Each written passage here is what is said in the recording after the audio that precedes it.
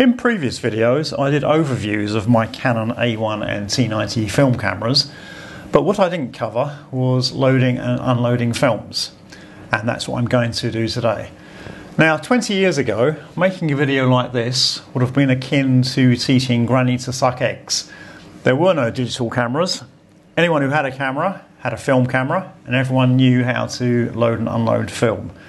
However, digital cameras have been around for so long nowadays that there will be a whole generation of young people who may never have seen a film camera. So I'm going to do this at a very basic level, and I apologise to those older people who may know a lot of this already. Let's start with film, and this is how film used to arrive.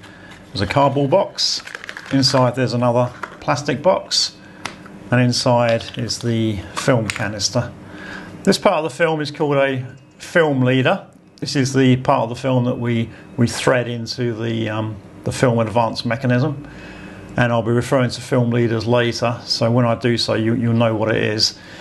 With digital cameras these days, we can change the sensitivity of the sensor, the ISO setting, between every shot. With film we couldn't do that. The entire film was the same sensitivity, known as the ASA value. This one's 200.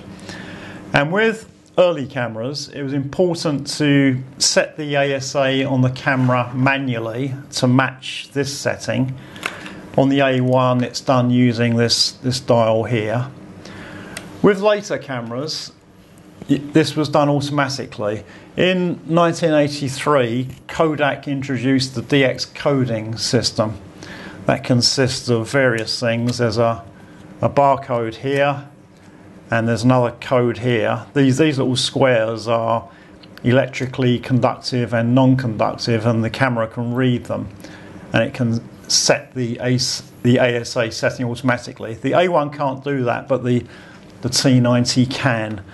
And these barcodes also help with the machines that automatically develop the film. Between about 1982 and 2002, I used to do this all the time. Now, I haven't actually done this for about 17 years, so I'm hoping that today I won't make too much of an idiot of myself. Both cameras have film loaded already, and we're up to 36 exposures on each, so they're nearing the end. So what I'm going to do now, I'm going to finish this film in the A1, reload it back into the canister, take the canister out, and then load a new film. Let's turn the camera on, wind the film on, and set it to a fast shutter speed, and take an exposure. Okay, release the shutter, and again, right now it's at the end. I cannot advance the film lever anymore, so the film is finished. So when I get to that stage, there's a little button at the bottom of the camera, so press that button.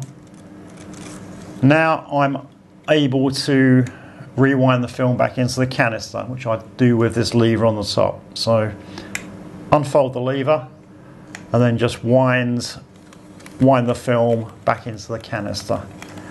And you can feel some friction and resistance when the film is still out. Then you'll hear a sound and that resistance will go, and then you'll know the film's all the way back into the canister. So it's back in now. Okay, so now that's done, I then just pull up this lever, open the back of the camera, and my film is tucked away, ready for the film lab. On most occasions, when you rewind the film back into the canister, the film is going to the film lab. So you just rewind it in completely, and it's not a problem. There's no film leader exposed. However, there may be occasions when you want to reuse the film.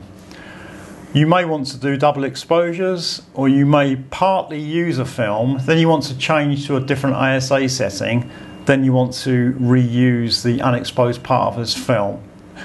And when you need to reload it, you'll need a film leader. So you don't want to rewind all of the film into the canister. So what you can do, on the camera there's an exposure count dial here. When you're rewinding the film back into the canister, just keep an eye on that exposure count, and when it gets back to 0, before the film is wound completely into the canister, stop and then open the back of the camera, and then what you should have is a canister with a little film leader exposed. What I'm going to attempt to do now is load a new film into the camera. Now, as I said previously, I haven't done this for a very long time, so I just hope I don't make too much of a fool of myself. So we've got the new film with the film leader. Put it in the camera, press this down, and there are sprockets in the advanced mechanism. So line it up onto the sprockets, then put some of the film leader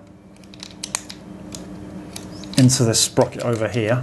It's quite fiddly. As I say, I used to do it all the time and I didn't have a problem, but as I haven't done it for so many years, I'm now finding it quite fiddly.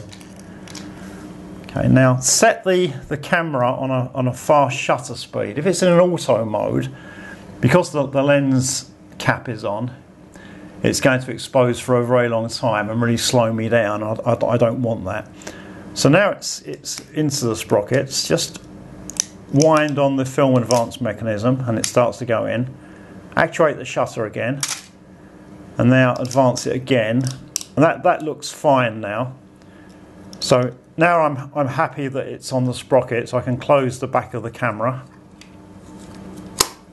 and then continue to advance. I'll do that a couple of times to get some fresh film. Okay, now we should be ready to shoot. That's the A1, and it's all very manual. This is how cameras were for a long time. When the T90 came along, it was quite a revolutionary camera, and when I show you how to do this on the T90, you can see what a big improvement it was compared to the A1. I'll now do the same thing with the Canon T90, but you'll see it's a lot different compared to the A1. So again, we're up to 36 exposures, so we're nearing the end of the film. Again, I'll put it on a high shutter speed, press the shutter. Okay, now it's at the end of the film, and what you should hear, that whirring noise, it's just rewound automatically. I don't need to do anything, it's automatic. Okay, this film indicator is flashing. I think that's to show me that the film has now ended. Okay, now there's a lever on the side of the camera, and so that's not opened automatically, I have to press a button in order to open it. Okay, and here we have the film that's been automatically rewound into the canister. As you can see, there's no film leader. And interestingly, Canon built functionality into the T90 to leave a film leader, but they didn't implement it. All they needed to add was a button or a switch, so you could choose to have a film leader or not, but they didn't do it. If you want a film leader, you can do it, but there's quite a lot of messing around. You have to open the camera up, find a printed circuit board, and there are 2 solder tabs that you then need to connect. There's actually a video on YouTube somewhere showing you how to do that. So once you've got your film out, you need to put the new film in. And again, compared to the A1, it's a lot easier. So I just put the film in here, pull out the leader until it reaches this little orange dot here. Okay, that's all I need to do, and then close the back of the camera. You'll hear more whirring, and it loads automatically. So whereas there's a lot of messing around with the A1 and similar cameras from the same era, with the T90 it is absolutely simple, no problem at all. So it showed me the exposure count is at 1, so I'm all ready to go now with a new film. As I said before, the T90 can read the DX code on the film canister automatically, so I don't need to manually set the ASA setting. If I press the ISO button on the back of the camera, you will see that the ISO is 200, which is correct for the film I've just loaded. On older cameras, such as the A1, you need to make sure that the ASA setting on the camera matches the film. On the AS1 you can do so using this dial. This is another great advantage with the T90. I hope that was useful to anyone who's not familiar with film cameras. If you have any comments or questions, please leave them below and I'll get back to you as soon as I can.